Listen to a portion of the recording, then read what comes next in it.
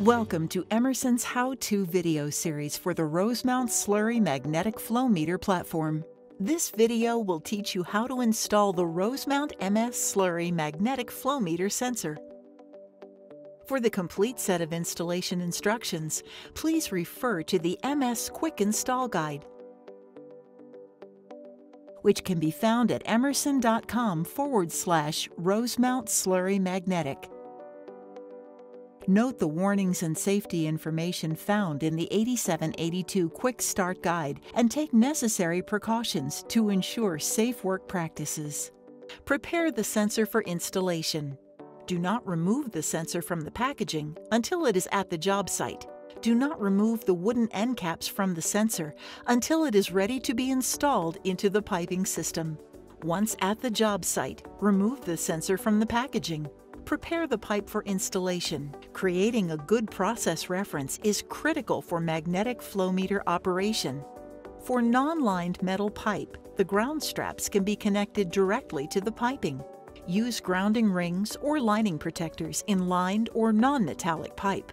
It may be necessary to have a ground connection at the sensor to avoid ground loops or to comply with local or plant electrical codes. Ground loops can result in electrode saturation, resulting in the meter reading dropping to zero flow.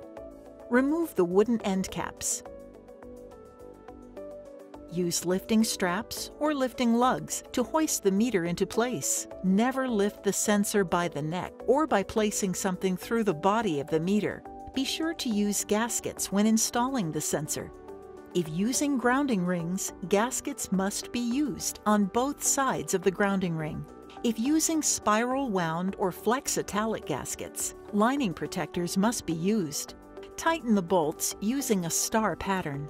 Tighten bolts in 20% increments, alternating between upstream and downstream flanges. Continue tightening bolts in this pattern in 20% increments until the specified torque value is reached. Connect the meter grounding straps. Unlined metallic pipe, connect straps to pipe flange. Lined metallic pipe or non-metallic pipe, connect straps to grounding ring or lining protector.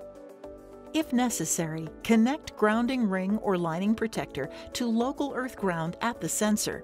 Check the system for leaks. All meters are factory tested to 1.5 times the maximum flange pressure rating.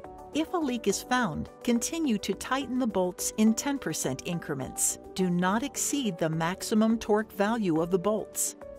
Check the meter 24 hours after installation for leaks. If a leak is found, tighten bolts following the same procedure used to install the meter. This concludes the how-to video for installing the Rosemount MS Slurry magnetic flow meter sensor. For the complete set of installation instructions, please refer to the MS Installation Guide and Manual in the MS Quick Install Guide. Note the warnings and safety information found in the 8782 Quick Start Guide and take necessary precautions to ensure safe work practices.